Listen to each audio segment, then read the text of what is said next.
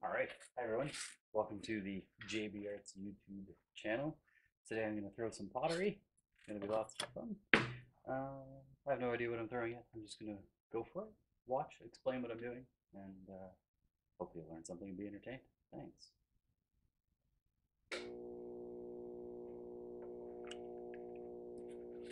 Turning on the pottery wheel, wetting the tile, wetting the clay, slapping it down. These tiles need a little bit of suction to get them to stick.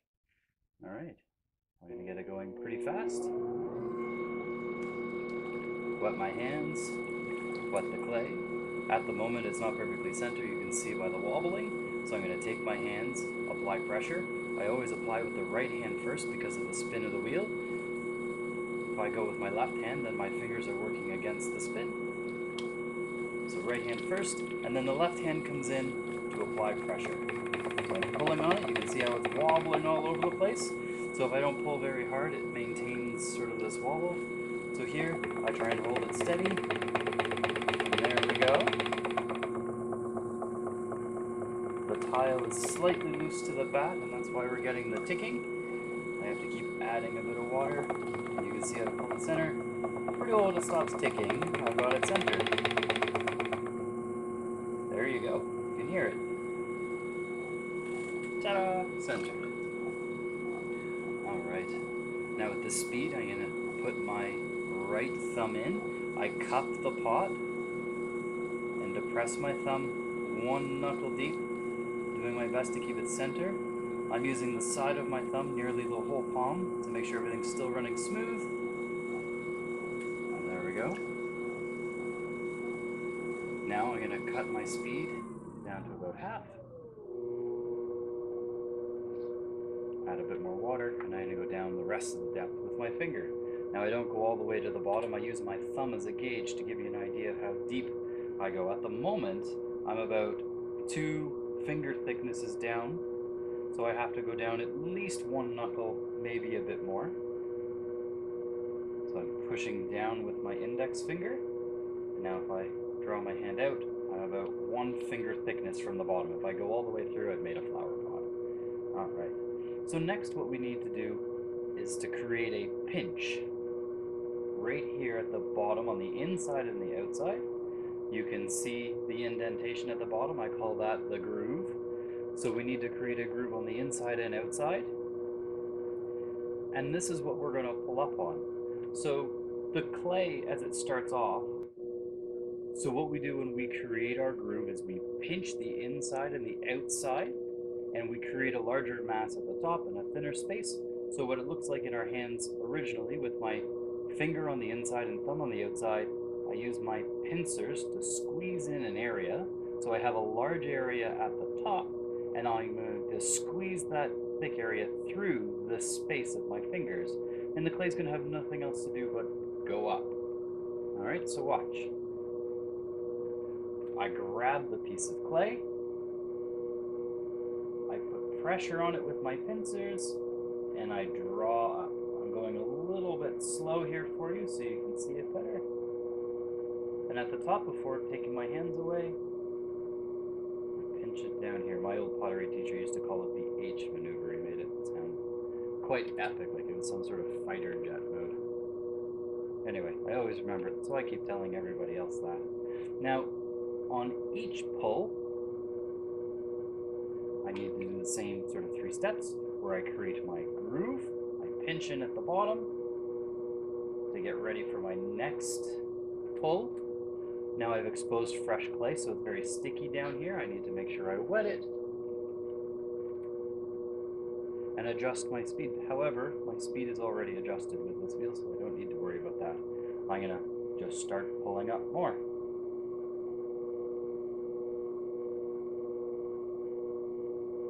If my wheel is going slow, then I need to go slow.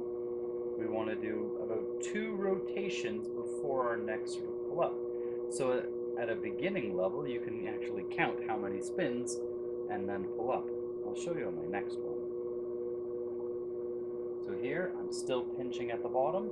It's a little hard for me to reach with my thumb, so I'm going to use my index finger to sort of push underneath my what looks to be cut so far. There we go. You can see how much clay I have left at the bottom.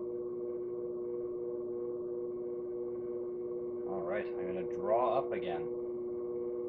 This time my thumb isn't long enough, so I've got my fingers involved too. Now I'm counting 1, 2, 1, 2, 1, 2, and I'm pulling up to match that sort of speed. If the wheel was going faster, I could go 1, 2, 1, 2, 1, 2, 1, 2, and just draw up much quickly. Much more quickly. Ta-da! Tall cup. Now I still have enough clay here at the bottom that I could change the shape into anything I want. I could make this into a bowl if I wanted to. If I turned it into a plate, I'd screw it up pretty bad. But right now, I can flare out the base of it. Stick my hand in and push the clay out into my outer fingers. I can let my outer fingers take back over and push the inside in. Ta-da!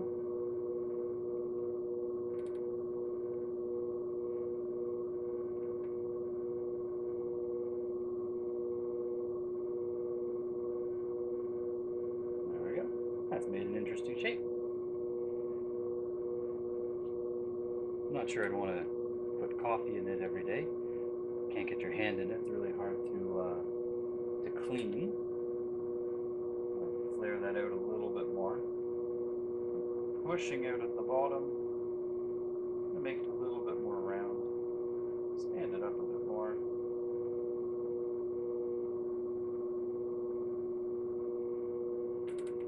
That's sort of a funky shape. Close this off a little bit. So I've just collared there where I've sort of choked in the neck a bit and sort of pulled up. Often when you close something back off again, it becomes sort of irregular at the top. I'm just going to cut that off. I have a tool right here for that. So watch this. This is fun.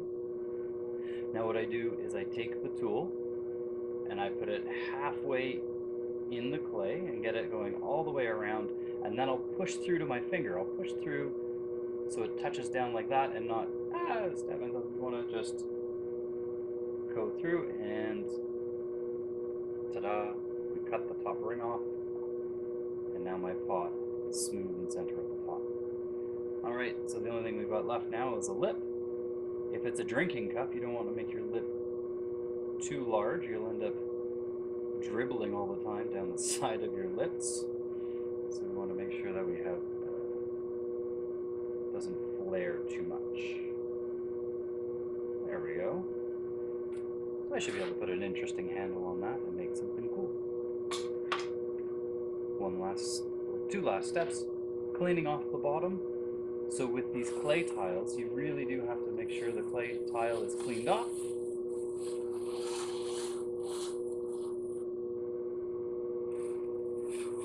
And we need to go underneath the pot just slightly.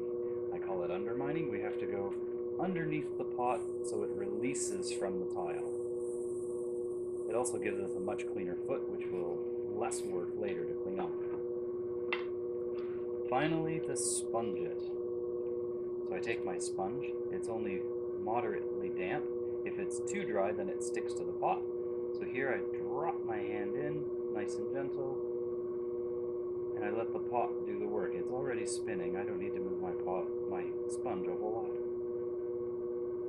Just take it and swipe up the side. And if I notice more moisture in there, I'll clean up my sponge. Drop it in again.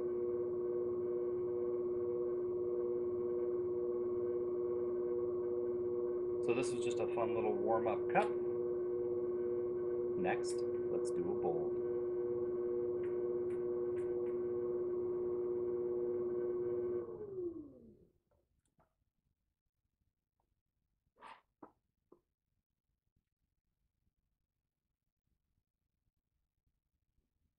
Look at that.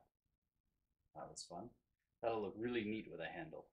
All right, next.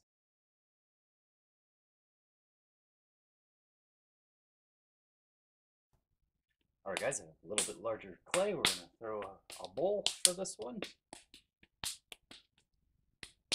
The rounder you can make your clay mound, clay ball, the easier it'll be to get it centered. The easier it is to center it, the smoother your pot will become. All works together to make a better pot. Wet the tile, wet the clay, thump it down, hopefully in the middle. There we go. Got it going pretty fast. It's easier to center going fast. Again, my right hand comes on. I'm pushing down a bit. I'm pulling towards me. Okay, you can see how it's wobbling all over the place. If I tried to throw a pot with that, I'd have a wobbly pot, or wonky pots, I call them. It's tugging on it pretty good. Putting some pressure with my fingers.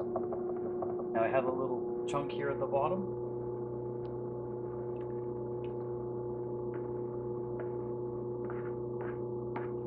So I'm going to use this wood tool, apply a bit of pressure.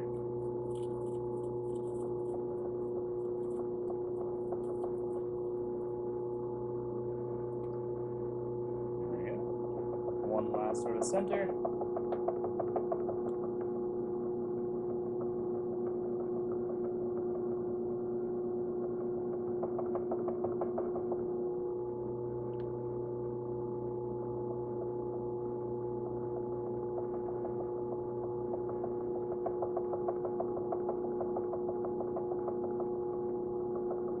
Block of clay is a little stiff because I kind of left it out setting up the cameras. Alright, we're ready to thumb that one.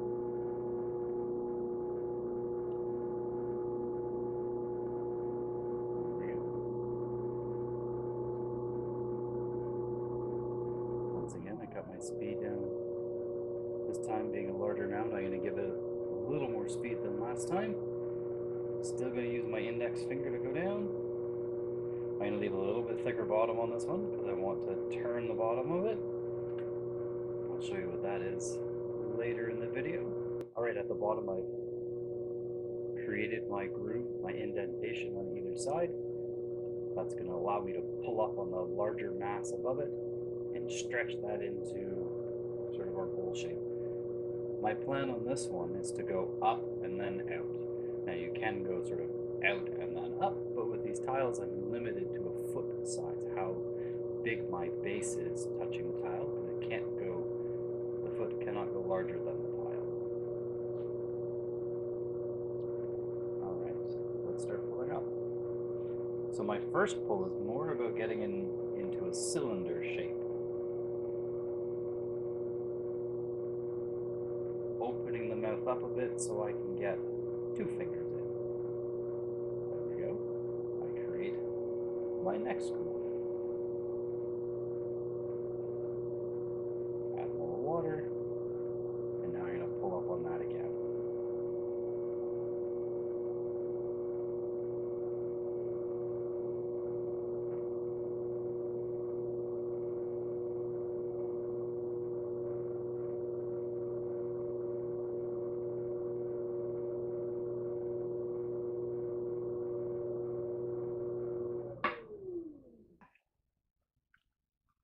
This should make for a better pot. So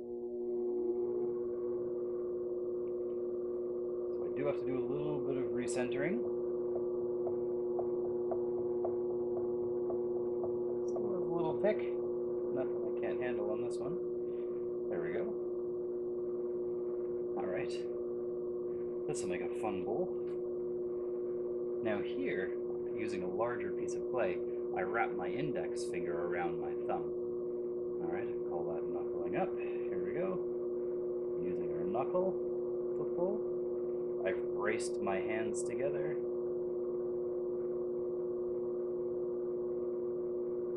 I want to keep a thicker rim so when I expand it out, it'll be the size that I want it to be. I want to make sure that the mouth of my bowl stays inward. It'll make for a stronger bowl. It'll hold its shape better. So I've just pushed out the bottom a little bit. I'm going to keep doing that until I get somewhat the bowl shape I want. I always start at the bottom in the center and then push out the base. Again, trying to keep my rim in to make a stronger bowl. And I'll flare it out in a minute. That will be the highlight of the show, folks. Highlight of the show right there.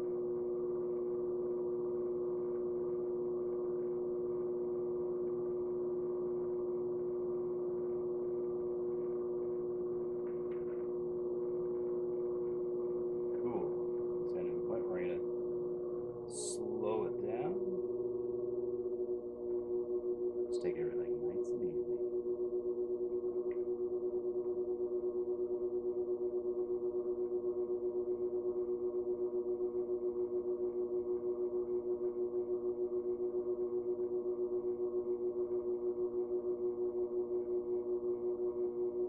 Start flaring it open on this one.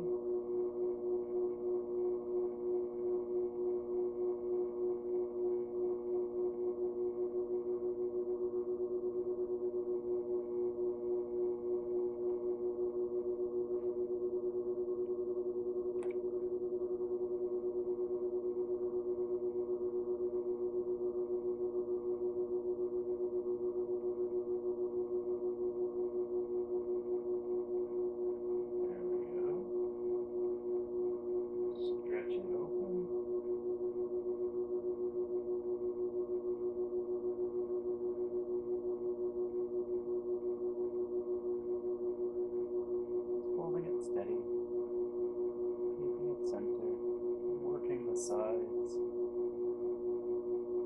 Now that I've opened it, becoming a little less stable, and slow it down even more.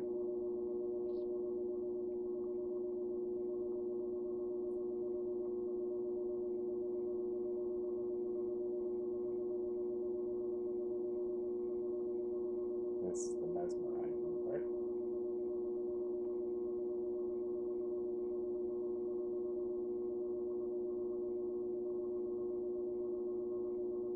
There we go. Now that's a fun popcorn bowl. See yourself munching on that, sitting on the couch, watching a good movie. Alright, this time I'm going to sponge it first.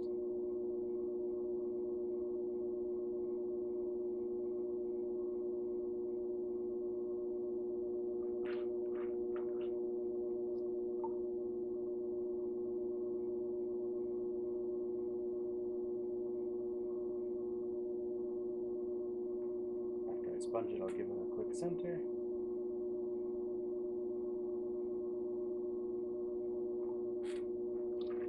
It's just a little bit.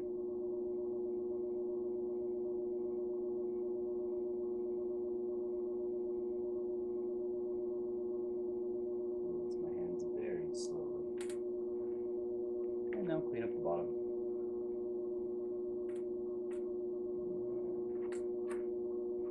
There's the bowl. Typical Jeff fashion. Set the tool out of my view.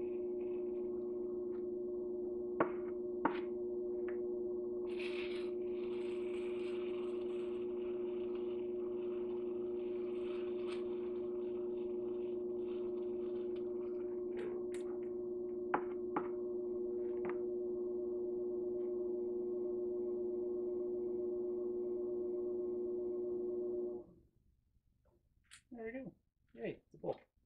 I'm happy with that one. Now I could leave this one for half an hour, 45 minutes. I could take a heat gun to it, and then like right now it's a little bit wet. I could go back to it and put in some more details. I could carve into it. Lots of different things that I could do.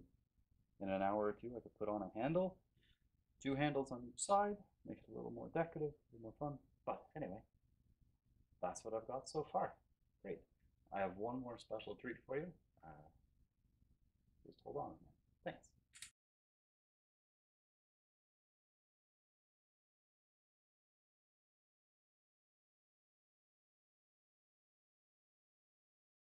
For my next one, I'm going to do this one blindfolded. Now this is going to be a cut for my friend Terry. He's not feeling very well, and I thought it'd be a good fun thing to do with you guys, and also make him a cool mug. All right. Ready? Here we go.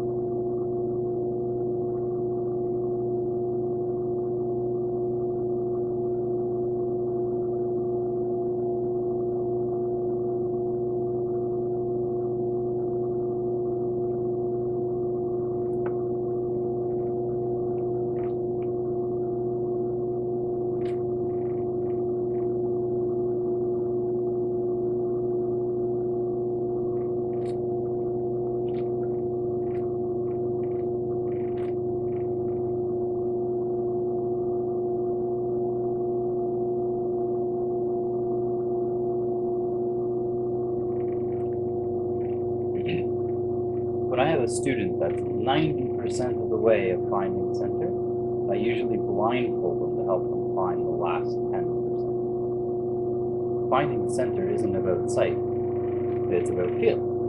In your hand, you notice things a little bit more when you're not looking at them, so it really does help to blindfold yourself and just feel the clay.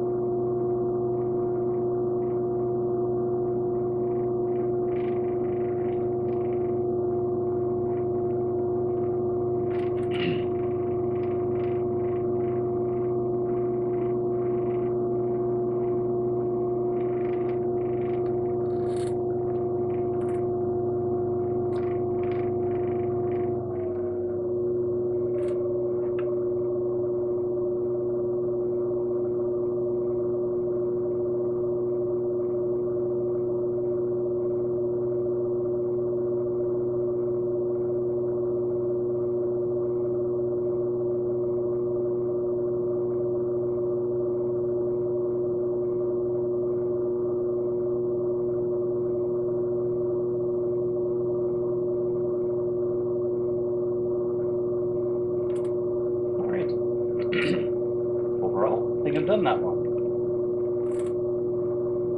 Alright, well I don't want to sponge it with my blindfold on, so let's see what it looks like. Hey, yeah, I'm happy with that. I'm happy with that.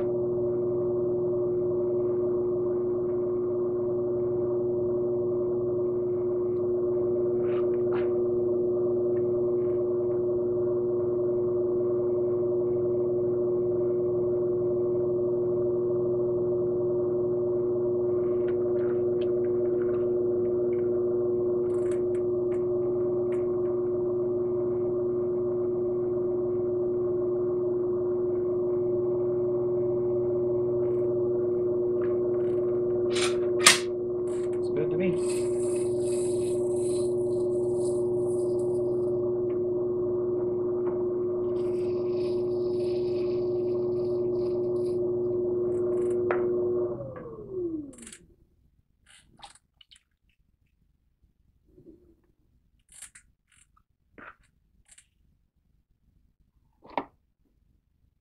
Alright. That's for my friend Terry. Now remember, these pots shrink about 13%. So this will actually be a much smaller mug when it's done. All right, thanks for watching.